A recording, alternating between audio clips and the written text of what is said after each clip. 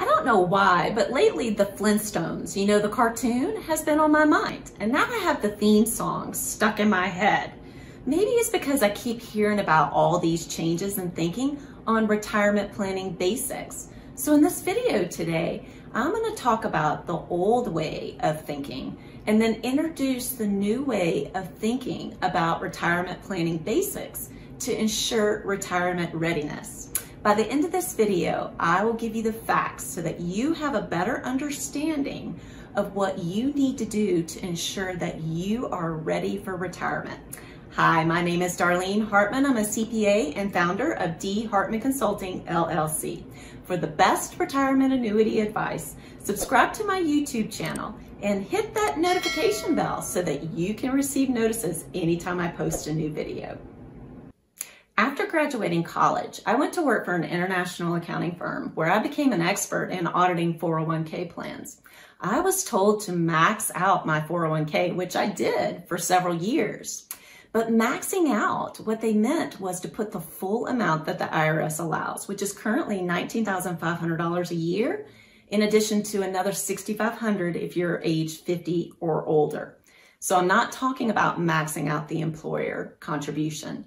Well, now I know that that 401k is probably not worth nearly as much as I thought it was going to be worth due to the possibility of increased tax rates starting as early as 2022. So just as a reminder, on a qualified plan, the contributions you pay no tax. It grows tax deferred. But what that means is when you start withdrawing money, it's 100% taxable. Also to note, our national debt as of October 2020 is slightly higher than it was at the end of World War II. And do you know what happened after the end of World War II? Tax rates went up to 94% for high income earners. And that tax rate did not drop below 70% until the 1980s. Sounds kind of scary, doesn't it? Requires a lot of tax planning these days. Well, the new way of thinking about retirement planning basics is to only put in as much as your employer match into your 401k because it's free money. Why wouldn't you?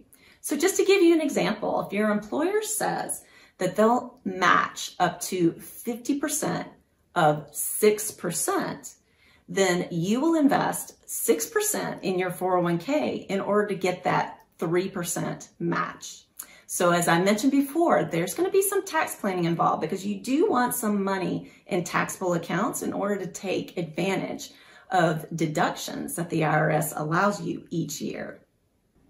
Will the 60-40 split between equities and debt provide you the type of return that you need in order to retire when you want to retire and ensure that you don't outlive your money in retirement? Well, I did a whole video on this and it's titled, "Is the 60-40 split old news?"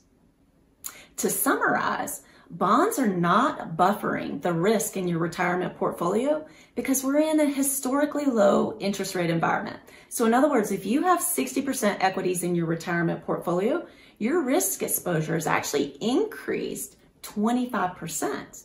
Also, bonds are not generating the type of returns that they have in the past. And you're definitely not getting a lot of interest income from those bonds to provide you retirement income. So what's the answer?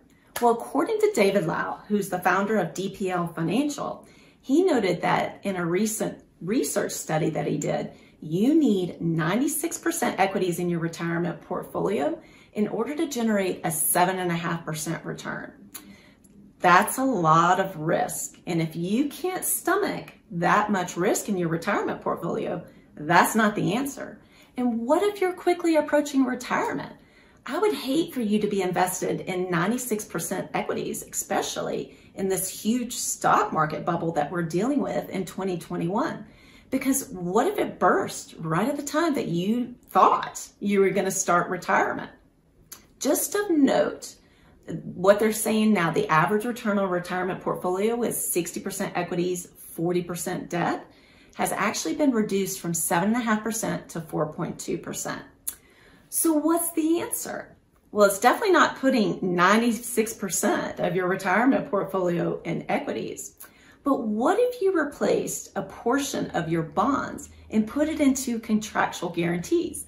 So I've actually shown you in a previous video how productive contractual guarantees can be in your retirement portfolio that consists of equities and debt.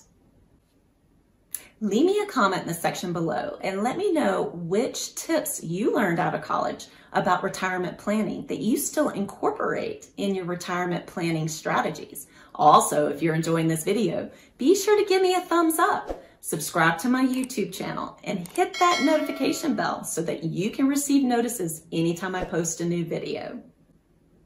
So for the next one, I always think about the song from the Bare Naked Ladies. Yeah, I may be aging myself here. If I had $1 million, now granted they weren't talking about $1 million in retirement savings. They were going to spend it on other things. But I was always told that if I had $1 million saved up for my retirement, that I couldn't outlive my money. Well, out with the old, in with the new. So is $1 million enough in assets to ensure that you can't outlive your money? Well, I don't know. I don't have an answer to that. But let's see. So there's inflation risk. So I know we're in a deflationary period, but yep, inflation is coming. There's sequence of return risk, where if you have negative returns and you're withdrawing money from your retirement portfolio, you're going to take a huge hit. It doesn't matter how much you have saved up.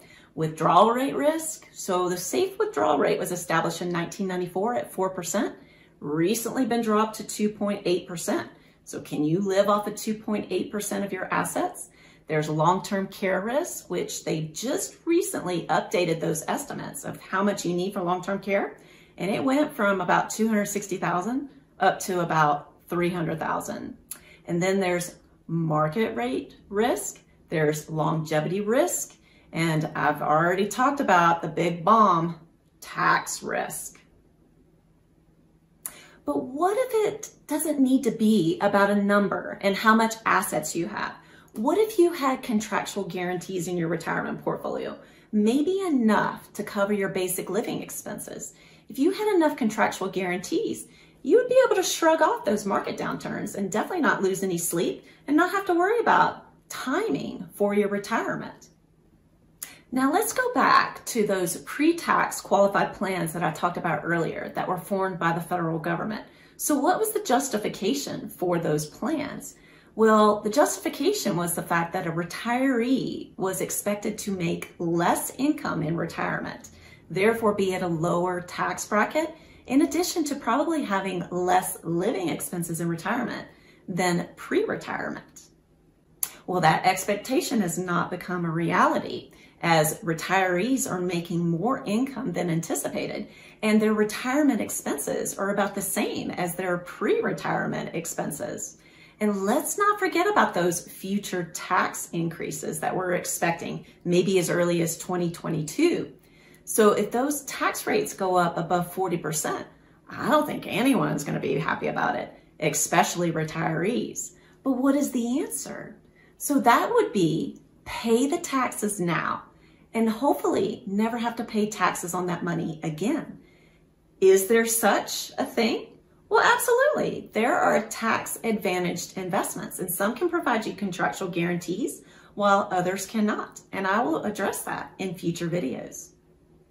If you're interested in leaving those prehistoric views on retirement planning behind and incorporating new concepts in retirement planning to ensure you financial security, certainty, and happiness in your retirement, be sure to click the link below to apply to become my client. Also, if you're enjoying this video, be sure to subscribe to my YouTube channel. Give me a thumbs up and share it with your family and friends. Thank you for watching. Let's get the conversation started on how you can live your best retirement while not outliving your money.